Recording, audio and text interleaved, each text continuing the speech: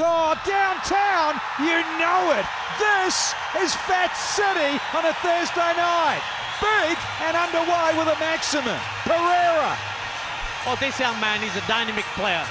This time, just smashes it right over the bowler's head, and it's gone for maximum. It's not an easy shot to play. It was short, hit it on the up, and climbed. And that's the second ball he played.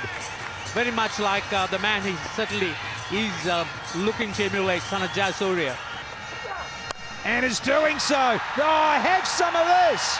Quality timing from the little lefty. 4 bowled, 40 for 1. Wonderful hand this from Perera, because he just does this to you. Clean, simple strikes. Look at that. Minimal movement, and yet the ball races off the blade.